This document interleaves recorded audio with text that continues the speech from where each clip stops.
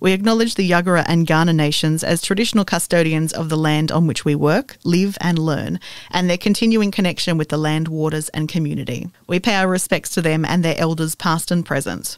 All content related to this program is for general informational purposes only and contains stories and discussion around mental health that may be disturbing to some listeners. If you are concerned about yourself or someone you know, please seek professional and individual advice and support. More details are contained in our show notes. Welcome to the annual Existential Angst Awards, otherwise known as the Angsties. Your host tonight, last year's all-round winner, sweeping all categories, depression. Thanks for having me. I didn't deserve to be here. So I'm just going to get on with it so you don't have to look at me all night. Firstly, a couple of honourable mentions to a couple of nominees who couldn't be with us tonight. Panic, had to leave the building early but put up a good fight beforehand. And Avoidance had other things to do so couldn't be with us. In Memoriam, sponsored by All Bottled Up, the concealer professionals use. It's been a big year and we've lost a lot of good emotions along the way. Please take a moment as we remember joy, happiness, enthusiasm, flow, contentment, motivation, hope, and optimism. Nominees for this year's Angsty, brought to you by Panacea, the magic pill we've all been looking for. Runners-up for this year's Angsties are Imposter Syndrome, for feeling like you're never good enough, no matter who praises you. Failure, I've seen plenty of that. Grief, for turning our world upside down and making you question everything about life. And the winner of this year's Angsty is Toxic Positivity.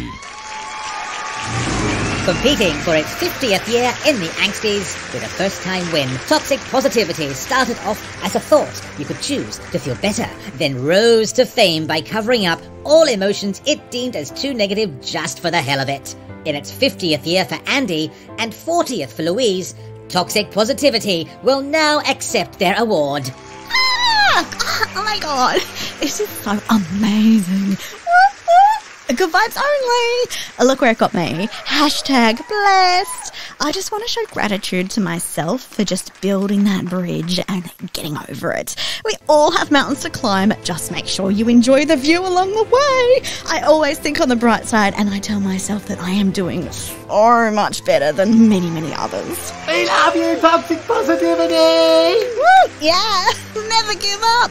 And remember, there is always somebody worse off than you. Everything happens for a reason. Any of this sounding familiar? Because it was familiar to us, and we really wanted to find a way to reframe our mind to just be happy. I'm Louise Poole. And I'm Andy Leroy, and this is Reframe of Mind.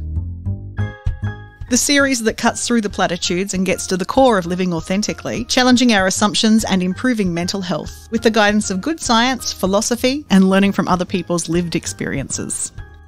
When we started making this series, we wanted to make something to help us find that ongoing connection to happiness that we're told is just waiting for us right around the corner. But along the way, we discovered that happiness, if you're not careful, can turn into just another carrot on a stick that you keep on chasing. Lisa Tamati. Now, I'm suddenly confronted, I've been, up until that point, this, selfish, goal-orientated athlete. Mum was always supporting me and, looking out for me. And then this situation happened. And I was just like, no, that's not happening. And so that point, I had to stop training and running, obviously. Put all of my energies and focus into her rehabilitation. Nathan Parker. I already felt at that point that I'd lost that childhood dream twice. At the end of the day, when the chips are down, I couldn't walk away from flying without working out what was possible. So this is probably not the self-help podcast that you were expecting. We're never going to tell you that all you need to do is meditate your feelings away, because that's not what any of our guests told us either. Tisha Rose. There's such a sense of helplessness when you're stuck in a body that you can't move, or when you're in hospital alone at night, just scared of what your future will be, and just at an absolute loss as to how you can possibly move forward and whether you'll ever get better. Derek McManus. I started speaking out loud to myself and saying, Derek, don't give up. Derek, keep on fighting. As my vision was closing down, there were 2 rifle shots from outside the house. And when I heard those 2 rifle shots, it was absolute confirmation for me that my mates from Star Group were on their way to get me and things were going to be all right. There is still something possible, something good that's going to possibly come out of this that went through my mind at that time. How you feel is valid, and you feel that way for a reason. Daniel Flynn. My biggest personal struggle as an individual or a leader was battling what a wonderful psychologist who sat across the room from me helped me unpack, which was a fear of rejection. So I was so afraid of people rejecting me. And I kind of packaged it up as like a fear of failure. I didn't want to fail. Lisa Alexander. Yeah, look, it is what it is. I'm not going to, cry about it. It's something that I need to recognise and understand and try not to get, too dark about as well, or bitter. But yeah, you're right. You can hear it in my voice. It's still emotional. Until we look deeper into why we think and act the way we do, we won't know who we truly are. And good vibes only will only go so far into how we feel. Novot Zisson.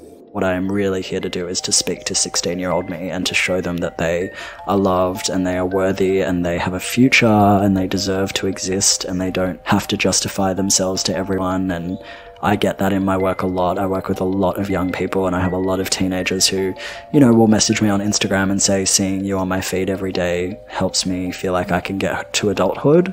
Andrew Griffiths. And so do you think that her leaving you with this old lady was an act of neglect or was it an act of love? What this podcast does is go beyond the platitudes, blending medical science with psychology, philosophy and lived experiences, together with our own personal stories. Lisa Salzman. Our mind was built to find the bad stuff. That's our mind's design, is to look for threat, to look for the negative, to look at what might go wrong to protect ourselves. Mirren Irish. This is a huge topic in terms of cognitive neuroscience of memory, is whether memory and imagination are actually the same thing. There was a discovery just over 10 years ago now that when people are remembering events from their past and when they're envisaging events that might happen in the future, the same core brain regions and same core network activates. Our hope is that you will find some tools that are meaningful for you and will help you to empower yourself to live authentically.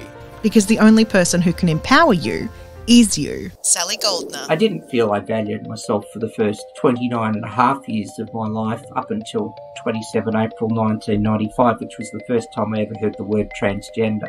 And at that point I realised I thought, I've gone a long way down by fighting this thing. I wonder what would happen if I went with it. Lucy Bloom. I almost fantasise about the best case scenario because I have just as much control over that. So I actually just find that a good way to stop myself getting anxious. There are a lot of great tools already available, and one thing we've found is that sometimes they just don't seem to work. Or if they do, they work for a short period without any real long-lasting effect. Kimberly Norris. Suddenly I feel really selfish and I feel really petty because it's now not enough. And it's because, think about how you got there. You worked for it. You practiced things. You took positive risks. So it's not actually the outcome that brought the reward. It was the process. And we can create that process ourselves throughout our lives. Marie Thiessen. We often have this sense that it's just that you don't have enough willpower. That if you had enough willpower, if you were strong enough, you pulled your socks up, then you'd solve the problems. And it just isn't that simple. It's not that it's impossible, but it isn't a simple case of just pull your socks up. We wanted to present a range of professional opinions and lived experiences to learn from others and help you do the same. But we came to a realisation along the way. The best way to learn, verify and demonstrate the effectiveness of these concepts was going to mean that we had to try these things on ourselves. Because it would seem a little bit odd to make a series about living authentically if we weren't prepared to apply what we were discussing to our own stories and experiences. Dinesh Palapana. I made a promise to myself that I would come back a better person than I ever was. Hugh Kearns. Then the imposter syndrome sort of keeps cropping up all the time, and most people feel like this. When you look at the surveys and the research, at least 70% of people. Jane Madden. Mental health is everyone's business, and I think it doesn't matter whether you're a student or in corporate, perhaps in a leadership role. I think the COVID crisis has just brought a new awareness and encouraged even more conversations about mental health in Australia. Sometimes it feels like life is happening to us, like we're living in autopilot. Then all of a sudden we're faced with loss or conflict or some other uncomfortable situation that we'd rather not be in. Madhavina Wanapaka. Sometimes people don't deserve our forgiveness, but we deserve to forgive them so we can let go of it. Brando Yelovich. You know, there I was paddling down a river and the dam got opened at the top and I got totally destroyed and thrown out of my raft and pushed to the very bottom. I reached a point down under the water where I just stopped trying to get back to the surface. I came to terms with the fact this was the end. How often have you felt like you're not good enough? Looking for and finding all the evidence you need to support that in the comments, behaviours and attitudes of people around you. Suzanne Mercier. It's a persistent belief that we're not good enough. Then we also might have a critical inner voice that comes along with that. Probably the biggest thing is that we will tend to give more credence to somebody externally than we will to our own judgment. Dr. Happy, Tim Sharp. It's okay not to be okay. Sadness and grief and anxiety and frustration and even anger, and these are normal human emotions. We all experience them, and there are usually good reasons for experiencing them. Ever bottled something up for so long that it just blurts out one day? Maybe in a fit of rage against someone you love and would never dream of hurting, but there you are, and you can't take any of what you said back. Annie Harvey. I think it's really critical that people know how close they are to what we call falling off the cliff, because once you fall off, once you're burnt out, it takes a really long time to heal. It's not like bouncing back, as we like to call it, after a couple of weeks. It can take 6 months or even up to 2 years to actually heal from that. Alex Moritz. We're in such a fluid and such a lifestyle and disrupted world that you've actually got no choice but you have to change. Before, people didn't have multiple careers. Now you don't often meet a mature age person that hasn't had 3 or 4 different careers, different kinds of jobs, in and out of jobs. You don't get jobs for life, not even in the big corporate companies. Have you ever faced that question, who am I? And not been able to give yourself an answer much past your job title? Or your family position, or maybe some other surface explanation of what you like, glossing over the question altogether. Who are you?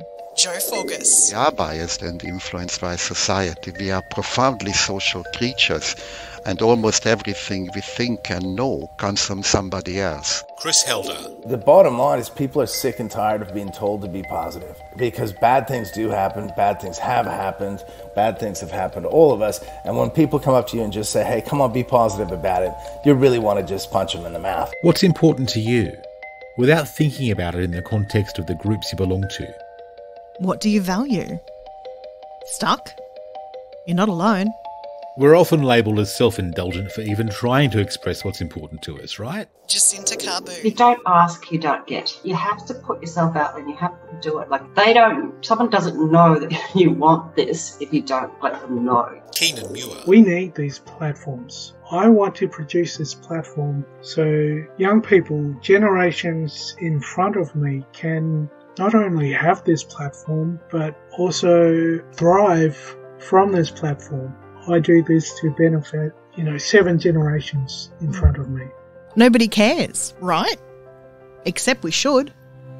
Because it's valid and we deserve to be heard. Nellie Thomas. I had a couple of miscarriages when we were trying to have children, and it wasn't until I started telling people that I'd had a miscarriage that I realised how common it was. So many women I knew had had miscarriages that I didn't know about. And I think mental health is the same. Openness begets openness. After we spoke to all of these people, we realised that we have far more in common with each other than we do differences. And it's the intersection of our stories that can help us to see our common ground. Bill Thompson. There's a really interesting connection between music and beliefs. Music is a lot like language in the sense that it unfolds over time. It implies meaning without actually presenting that meaning in an explicit way. And so anything that's accompanying that music, I think we take seriously. Sally Goldner.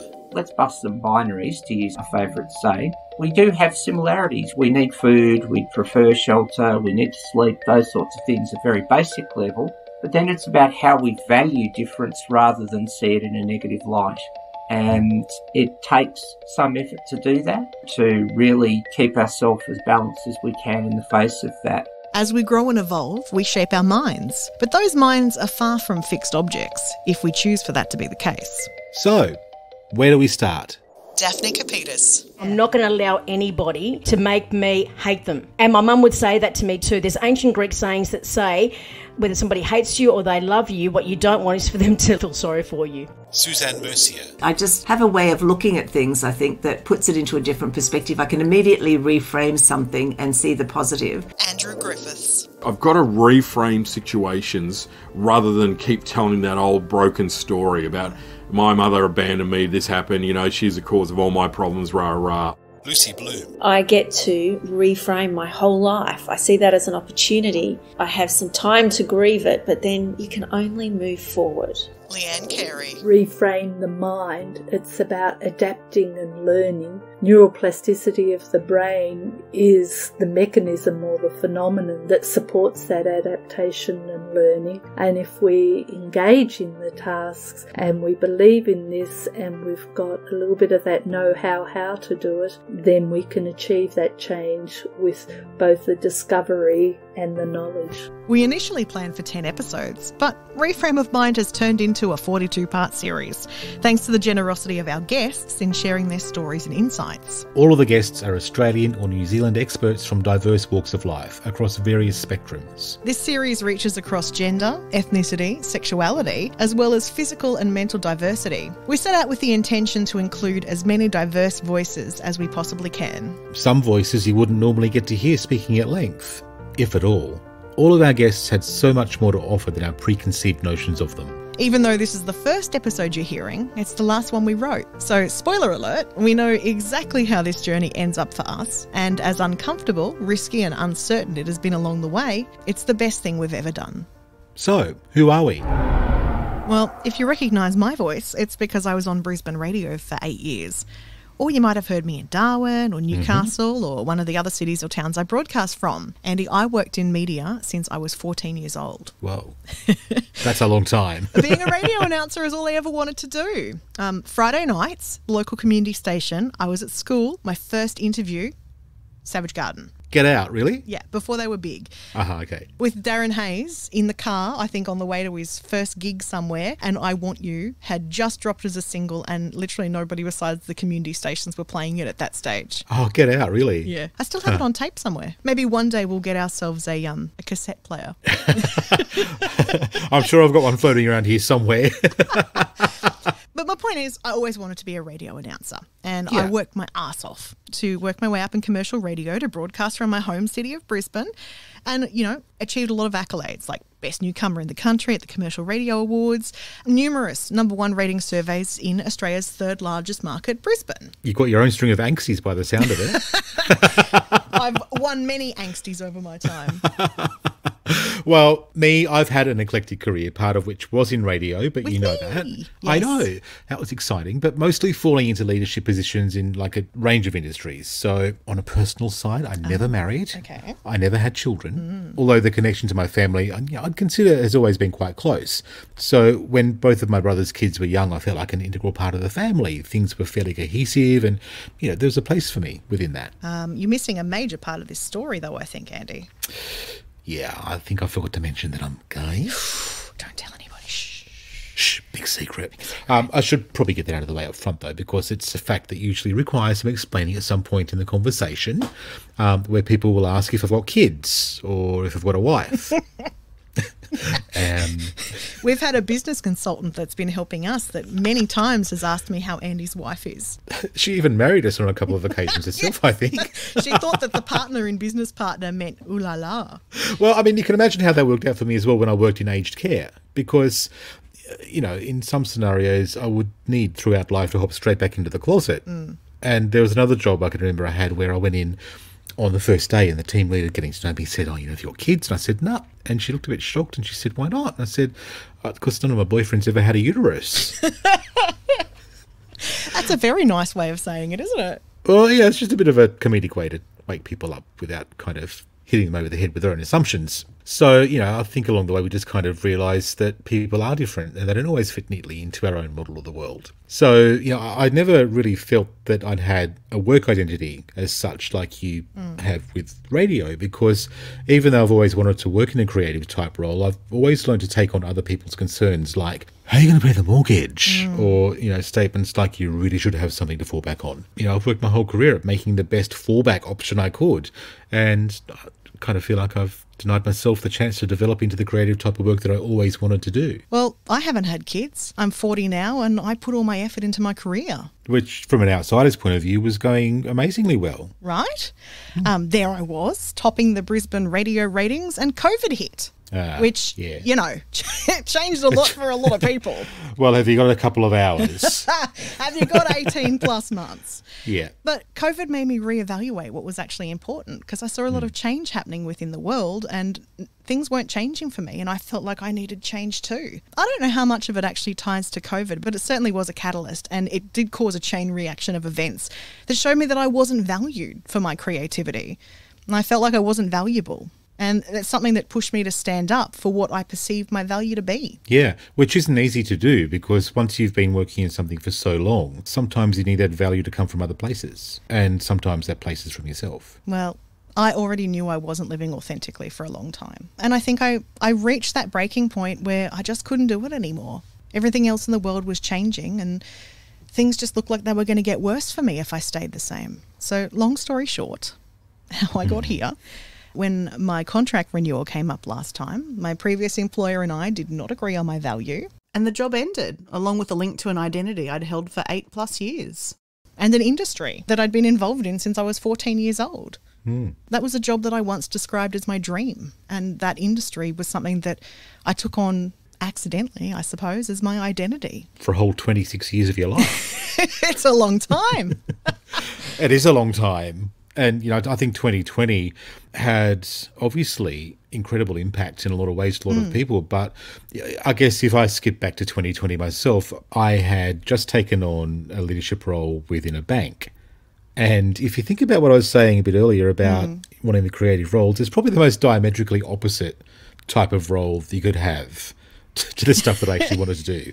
So COVID hit, and all of that aside, the biggest thing that happened for me in 2020 amongst all of that was my dad passed away. Yeah. Which was clearly, for me, because I was close to my dad. I love my dad, as a lot of people do. And it was just one of the extra things in 2020 that really helped to, I guess, hammer a rusty nail into what was flapping about in my mental health at the time. Yeah. Wouldn't it have helped as well that you were stuck behind a border? Because your dad was in New South Wales and you're in South Australia. Yeah, that's right. So Dad was in New South Wales. I was here in Adelaide, and I got news that he was sick and not likely to last long. So I travelled across to Sydney. I was fortunate enough to be there to see him before he went. But amongst all the pandemic, my partner couldn't come with me for support because we didn't know at the time how long Dad was going to last. And then he, ended up going quite quickly. And then the funeral arrangements happened. It's all a blur. Like when that sort of thing happens, you're in shock, you're starting to grieve. All of these chemical processes are happening within your brain to protect you. But there's nothing that replaces the support of your partner when you're in that kind of situation. And COVID meant that he couldn't be there for me because we were interstate. There were restrictions. There were things that needed to be done when we were returning, all sorts of stuff. So there came a point within all of that mess, all of that horrible feeling stuff, that I had to do something which was really difficult and say to my family, look, I need to go back to Adelaide because I have to pay the mortgage. I have to work. That was a big part of it. And of course, I have to admit, my mental health was terrible at the time as well. And what would a podcast about helping fix our mental health be without us deep diving into some of our mental health issues, Andy? Well, too right. So I suppose where we both sit in 2020 with mental health, if I rewind to a little bit before the leaving of that job for me, those previous years I'd been suffering clinical depression and anxiety that I've come to realise now that I've lived with my whole life undiagnosed. And I finally got diagnosed just before I left, in the probably 6 months before, started a medication. So how would that manifest for you? What sort of things were going on that were undiagnosed? Well, I was having frequent anxiety attacks. So I did used to be a music director as well as a radio announcer. So I used to go to a lot of concerts. I love going to concerts. Live music is just Chef's Kiss, beautiful. But sometimes I'd have an anxiety attack at a concert if things were too loud, if it was too hot, if it was too crowded. I'd have a lot of anxiety attacks on the way to work. We used to not have an elevator before we moved addresses, and I'd walk up the stairs to go to the studio and have an anxiety attack by the time I got up there. Wow. The thing is, I recognise now that we're recording this as our first episode, but it's at the end journey, that I've had a lot of depressive periods in my life that go back to when I was really young. And when I say depressive, I mean with suicidal ideation.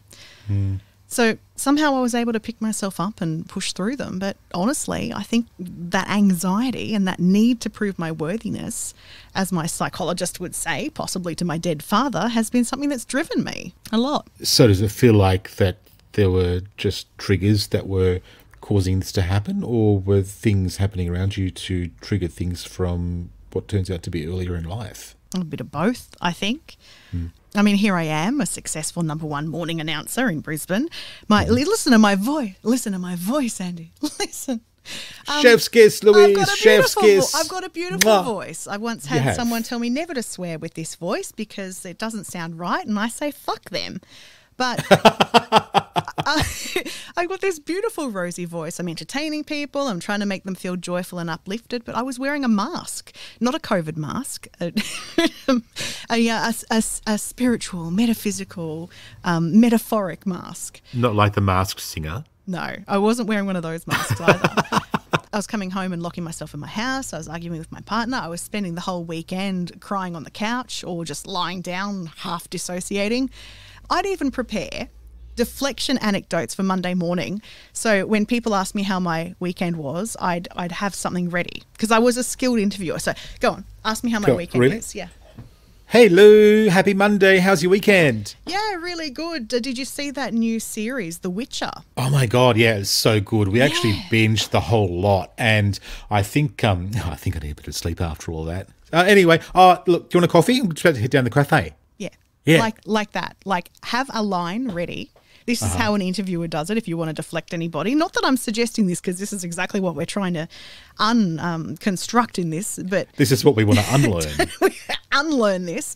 But if you have something ready, people love to talk about themselves, Andy. Don't I know it? Because I think in some ways I've probably used some of those same techniques myself at parties where people will start a conversation and then I say, so what do you do? And then hand the mic over for the next half an hour. It's great. It's great. It takes the pressure off. You can hide. You can. You can hide. And you can make people And people think you're such a good listener. They do. And they think that you're really great at conversation, but they've generated it all on their own. Yeah, I can relate to how you feel. Many years ago now, and it's actually been said to me since, a former partner of mine once said to me, why are you such a different person when you're with your family? You're a completely different person when you're around them compared to when you were around me or with our friends. And at the time, I just thought he'd just been crazy. Like I didn't... I thought, no, I'm not. I'm just me. But the more time wore on and the more I started to really observe myself, I'd realised I was wearing masks. I was actually being a different person in different places with different people. It's hard not to wear those masks, isn't it? Yeah, it is. Especially around people that you love so much, and also, number one, don't want to upset, but also number two, that you really want the respect of. At this time when you're in Sydney and your dad's just passed away and you feel like you're wearing a mask around your family, was there anybody that you had around you where you didn't have to wear a mask? Oh, yeah. My sisters from other misters. I've got 3 really close girlfriends. Not girlfriends.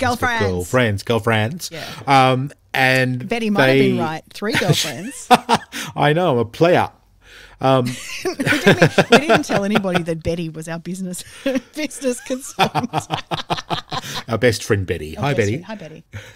But my 3 really, really treasured sisters, I call them, because they are that to me. I've known one of them since she was born, and that was when I was 3 months old, So we've had a good history together and know each other really well. They were there for me, and you know, they were there in ways that sometimes my own family couldn't be. And again, you know, as I said, they were going through grief as well. So we shouldn't have to feel like that we can be everything to everybody. So, you know, it was really wonderful to have the support of those three women there with me while I was there. And they were looking out for me. They were making sure I was okay. Really strikes me something you said before about having to return to work to pay the mortgage.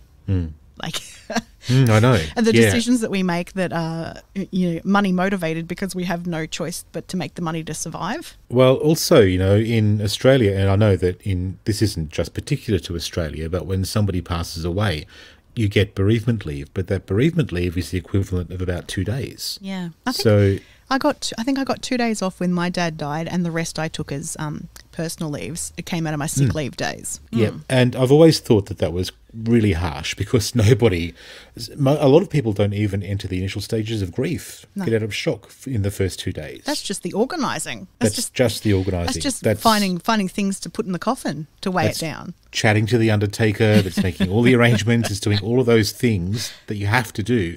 Because when we die, we become a bunch of admin tasks. That's going to be the quote of the episode, Andy. When we die, we become a bunch of admin tasks. Yeah, we do. And it's really sad. It is really sad. Amongst all of those admin tasks, you've got people who have lost someone who's really important to them. The thing about grief, I think grief is grief, whether we're talking about people who are deceased or losing jobs. And I know some people might think that sounds flippant, but grief is grief. Whatever affects you, affects you. Absolutely. I know at the end of my story, with the end of my journey in the tribe of media, COVID had caused all these things where the industry was cutting jobs, cutting costs. Everyone was starting to take on more work for literally less money. Pay cuts happening due to the uncertain new landscape. While people like me were taking voluntary pay cuts, like we saw the harsh alternative around us as well, as other content creators in the industry were being made redundant due to the impact of the pandemic. I saw so many friends lose jobs. And how they felt so many about industries. That. Yeah,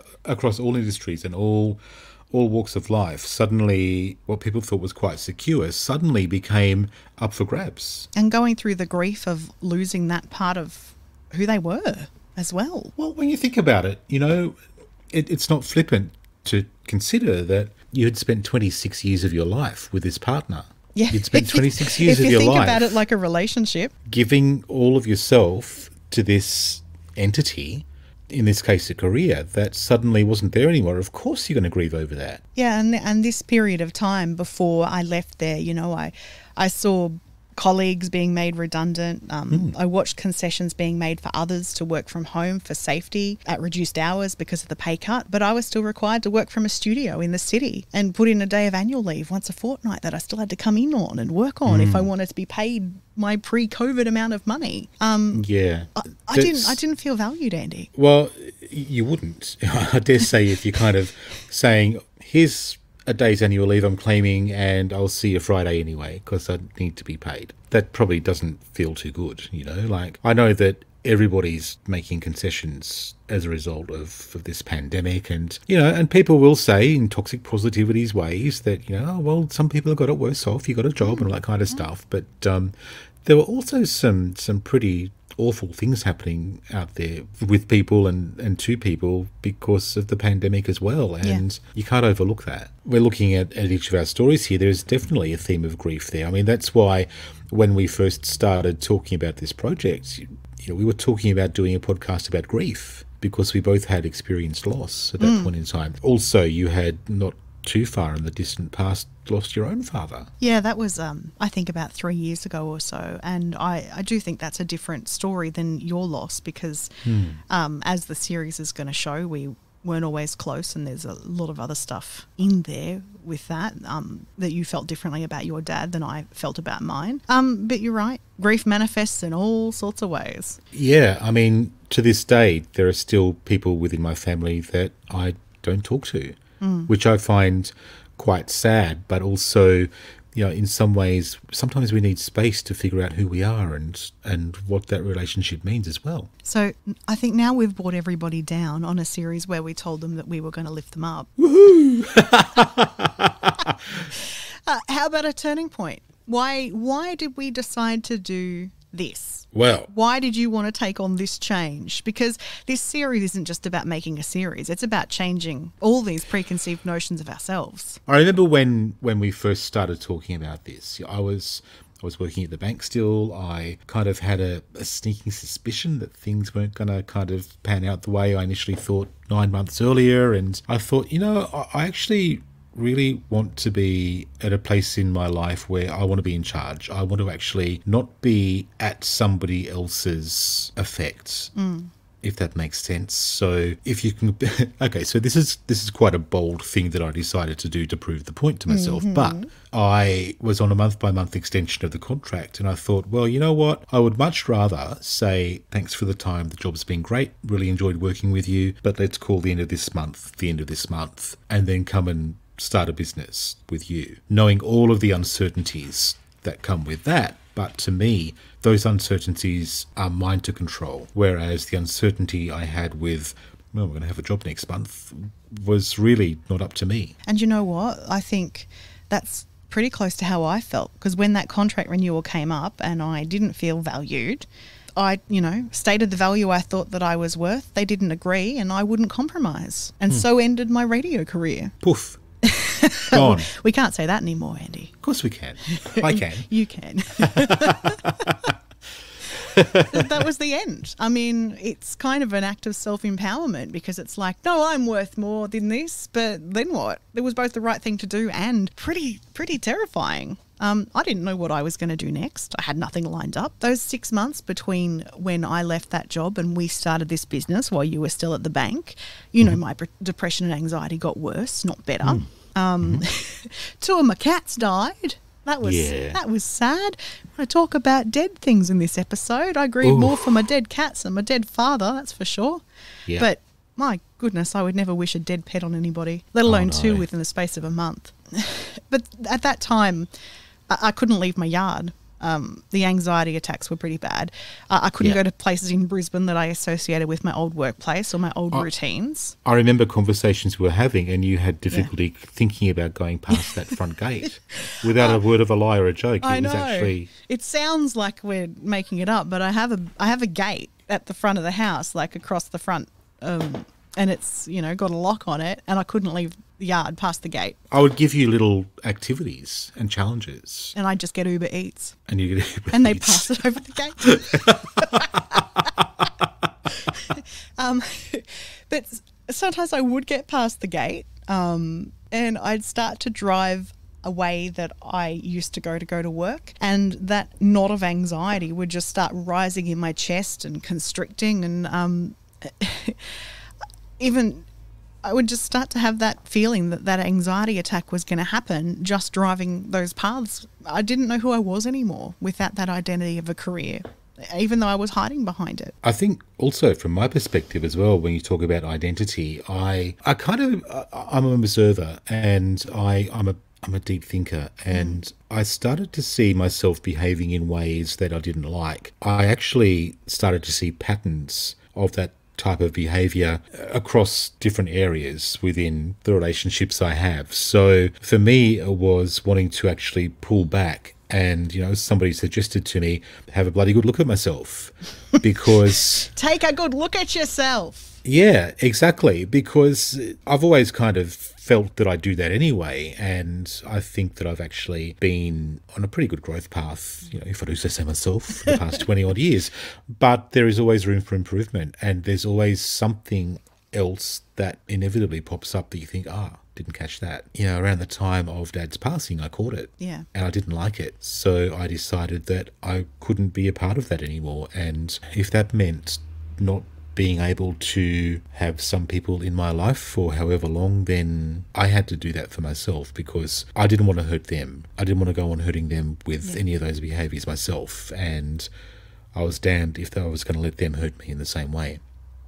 You and I first worked together in Darwin about 12, 13, how long ago? 14 years ago? It was from January 2009 until July 2010. I was content director of the commercial stations in Darwin, and Andy was my assistant content director. I was, and I called myself Mimi because I set up my desk because Ms. Poole often had unwelcome visitors and I had to be her gatekeeper.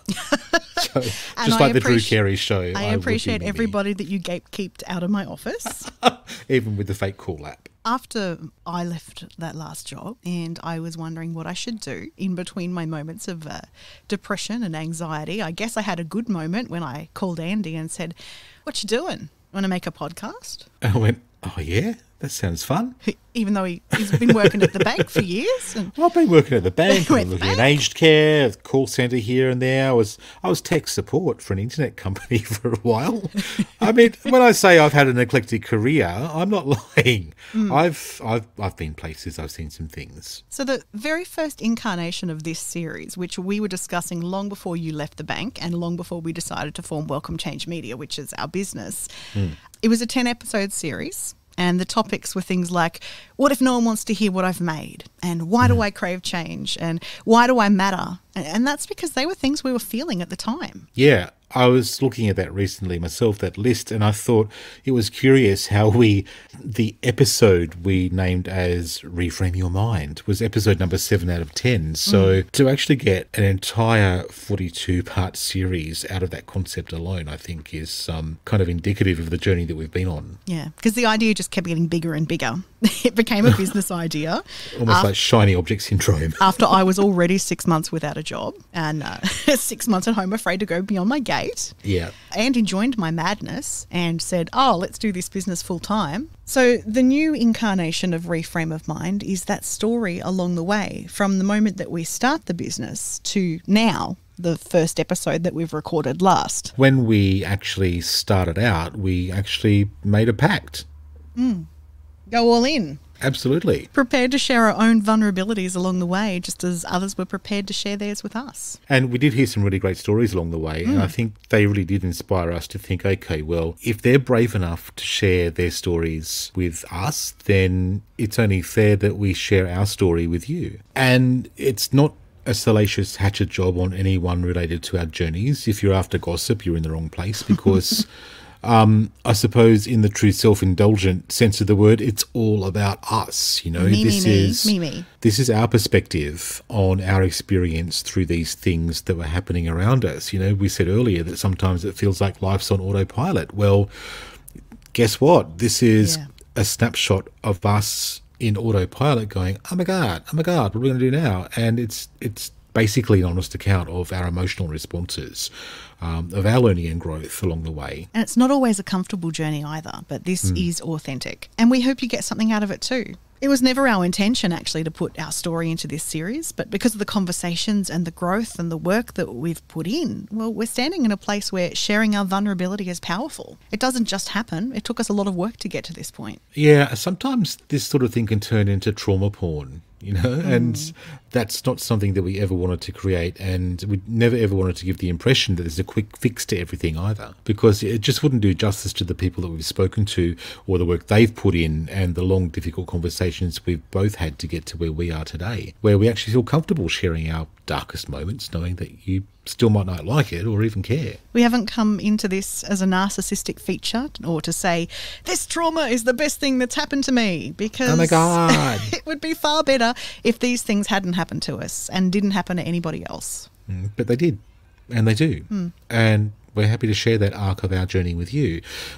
Not as we originally intended to, but because there came a point in writing this series where it wouldn't have felt right to do it any other way. That brings us to the end of our first episode of Reframe of Mind, which is more like a prologue actually than an episode, right, Andy? Yeah, we've been talking about how the series morphed over time is quite different to how we initially intended. And we joke about it all being about us, but it's not really.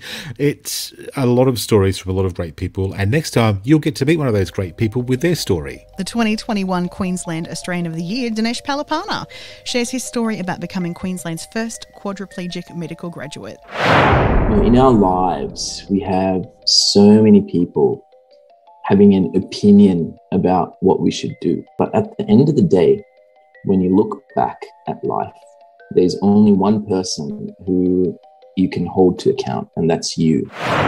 If you are concerned about yourself or someone you know, please seek professional advice and support. You can contact Beyond Blue on 1300 224 636 or at beyondblue.org.au. Or you can contact Lifeline on 131114 or at lifeline.org.au. We'd like to thank today's guests for sharing their personal stories and insights, and for more information on any of the subjects, guests or references used in this episode, please see our show notes or reframeofmind.com.au. Reframe of Mind is a Welcome Change Media production.